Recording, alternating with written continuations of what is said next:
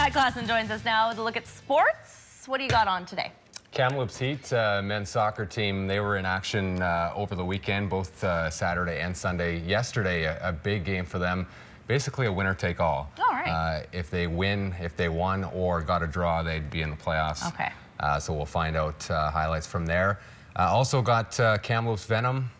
They started the Thompson Okanagan junior lacrosse final yesterday in Vernon. And the BC Lions, big win in Edmonton. Yes, I saw that. In unfavorable conditions. I know. So we'll show you that. That's all coming up in sports. Sports is brought to you by Zimmer Collision. All makes, all models, ICBC accredited, Glass Express. Come on down and check us out. The Kamloops Heat have enjoyed a terrific first season in the men's premier division in the Pacific Coast Soccer League. A last-minute entry into the league, the Heat, as the only interior team, have shown they can compete with the best from the Lower Mainland. The only thing missing from their resume this year, a spot in the postseason. The Heat hammered the Victoria Highlanders 6-2 on Saturday, setting up a winner-take-all game on Sunday. The Heat needing a win or draw against Vancouver for that third and final playoff spot.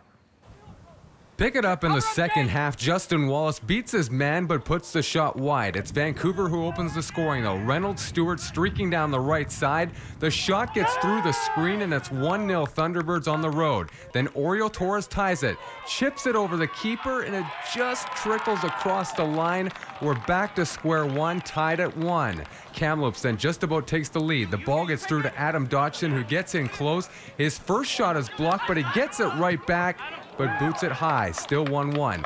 Vancouver then with their chance to go ahead. Naveed Manchinshi with a nice ball across, but it goes high as well. But the Thunderbirds do get that 2-1 goal. Manchinski's shot beats Alan Connor. Vancouver has the advantage going into the final stages.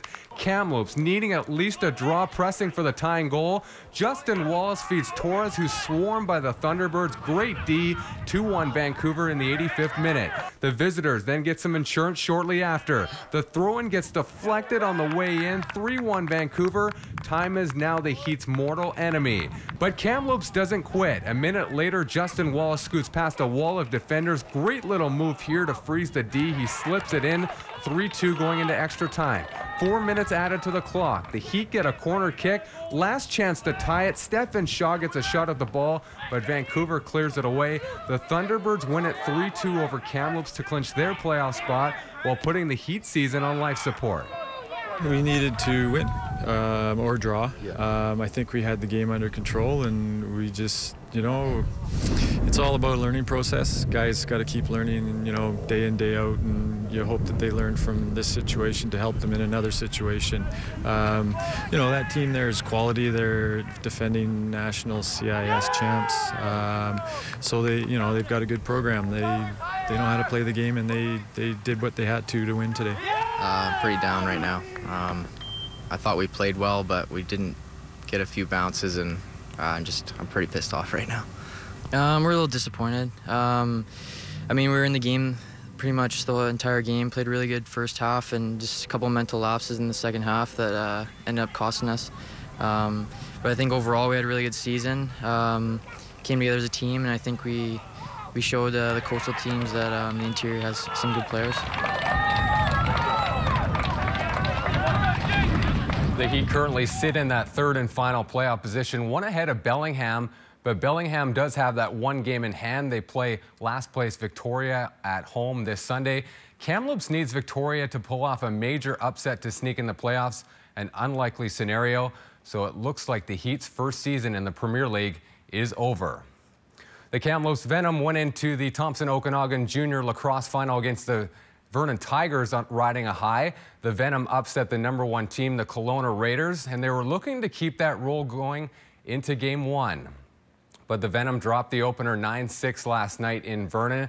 They actually outshot the Tigers 52-38, but Vernon netminder Joel Francillo was terrific, stopping 46 of the 52 shots that came his way. Kamloops trailed 3-2 after 1, coughed up 4 in the second period. They actually pulled within 2 with just over a minute to play, but the Tigers hold on to win it 9-6 and take a 1-0 series lead. Game 2 of this best-of-5 series goes tomorrow night at Memorial Arena. Game time is 7:30. Meantime, the senior Rattlers begin their Thompson Okanagan senior lacrosse final against the Kelowna Raiders on Wednesday night, with Game 1 of the best-of-3 series starting here in Kamloops. The Rattlers took 4 out of the 5 meetings against Kelowna during the regular season. The BC Lions are back at practice today after Saturday's win in Edmonton, helping them keep pace with both Saskatchewan and Calgary in the West. The Lions sit tied for second with the Stamps at 2-1 after the victory, although Mother Nature did her best to cause havoc. Both teams and the fans dealing with a torrential downpour in Edmonton, meaning you have to be able to run the ball. Travis Lulay had a productive day on the ground, picks up the Leos' first down here. Travis Lulay ran for 82 yards on the rain-soaked Commonwealth Stadium turf. It was 3-1 Edmonton at the half, but Lulay gets it going through the air. Here he finds Emmanuel Arsenault in the corner of the end zone. Arsenault with great concentration hauls it in here, gets both feet in bounds nicely. 8-3 Lions.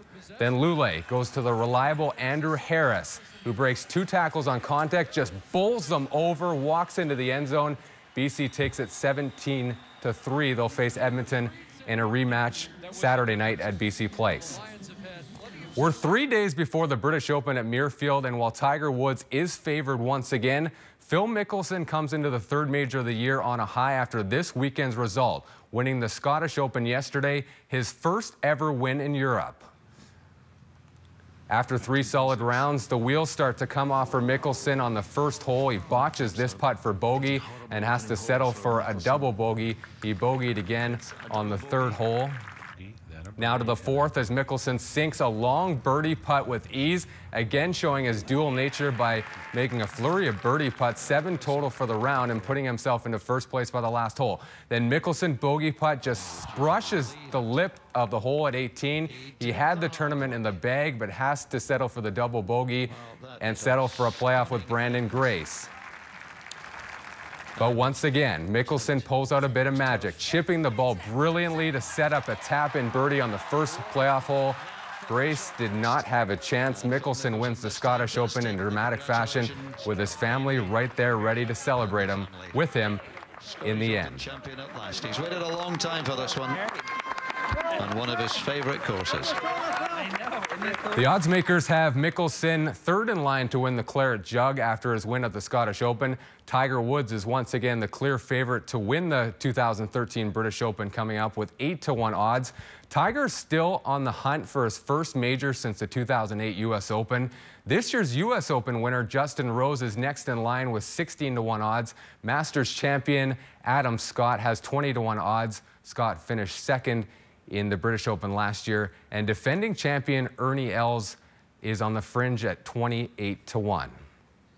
Over to baseball, the Home Run Derby is underway at Citi Field in New York. No Toronto Blue Jays in the contest this year. The field features Baltimore Orioles slugger Chris Davis, who leads the majors with 37 home runs at the All-Star break. He'll be up against the likes of Prince Fielder from the Detroit Tigers, Washington Nationals youngster Bryce Harper, and the fan favorite in New York, David Wright. But just a little humor for you. We're going to take you back to Tampa Bay from Saturday afternoon. The Rays welcoming Canadian pop star Carly Rae Jepsen to throw out the first pitch, and as you can guess, the result was less than ideal. Saw her warming up, and I listen, this is all I'm going to tell you is you're gonna have to go back. She gives it a great effort here, but you're going to have to go back to 2009. The belt holder for the worst ever first pitch of a ball game was Baba Booey.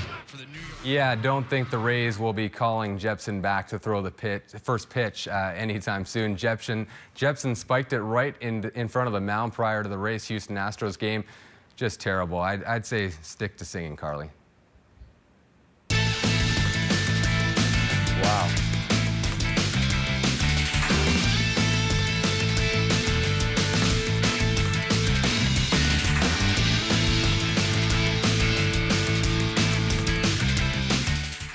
Still this many supporters for him here.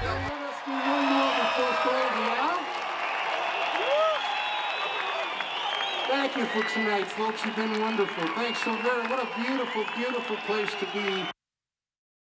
Fabulous show that look. Chad, you were there. Yeah, awesome. Good crowd. Awesome concert. That's all I can say. Good. It was a treat to be there. We were chair dancing. Yes, we were. We were grooving in the middle of that. That's our time for tonight. I'll be back at 6:30. See you then. Good night. Good night. Good night.